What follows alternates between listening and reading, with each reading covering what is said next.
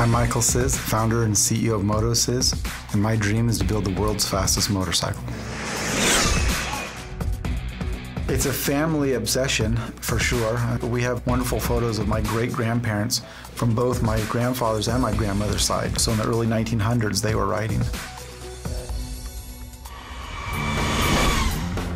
If you love motorcycles and you love engineering and designing motorcycles, you really need to look at the sustainable aspect to them. Somebody's got to take those first steps, and somebody's got to take those first arrows. Riding a motorcycle at speeds up to or in excess of 200 miles an hour on an electric bike is a completely different experience than on an internal combustion engine. On the electric bike, it's extremely calm. It's much more zen-like, and basically all you hear is air, which is surprisingly loud at 200 miles an hour.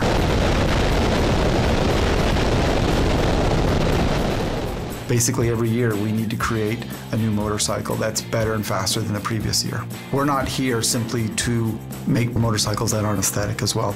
That is part of the engineering and problem-solving DNA to us, and it starts with sketches. Michael comes to us with these beautiful sketches of his visions of how it should work and look, the colors, the shapes, and we've got to take that and add in all of the aerodynamics and mechanical forces that we then have to deal with on a bike. The path of being a trailblazer, I would say, is more difficult regardless of the product. If it's a product that's replacing something of legacy, it's even more difficult. It's not like we can call the company that's been making pistons for 100 years and they can help us with the formulation of raw material and the methodology and the heat treating and all the small refinements that they've done over the last 50 years and ask them, how can we apply that to batteries? It doesn't apply. At that point, there's a heavy burden on the software, SolidWorks in our case. It's still important to have some craftsmanship, some handwork. That's part of the process. To me, that's the real art. That's really what we're striving to do, is to keep the hand part engaged, but make it transparent to the overall CAD process. There's hundreds and hundreds of parts, and there's thousands of opportunities of failure, and one failure is unacceptable. We have a bit of an audacity.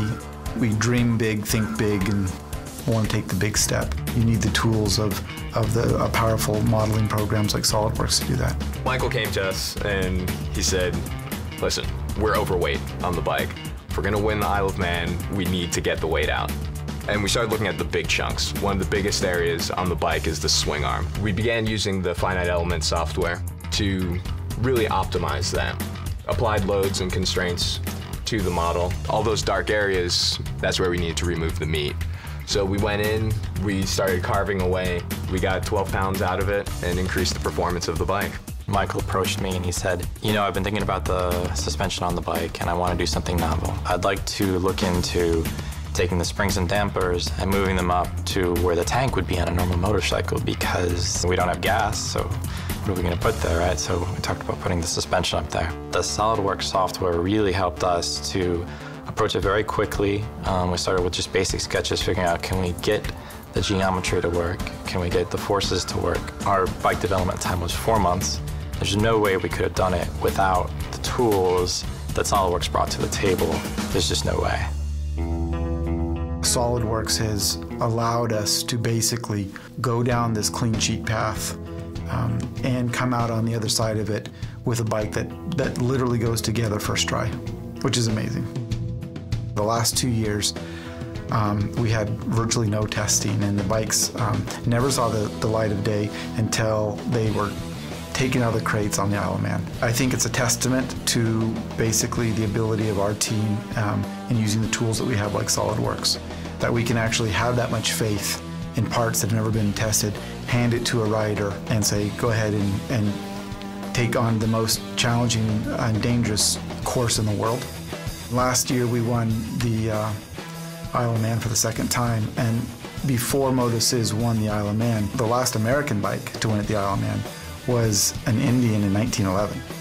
To stand there and see your bike come up the road that some of the greatest racers in history have come up and cross that finish line, to recognize it as your bike and your rider, it's overwhelming. It's not to the same degree of having a birth, but it's really close.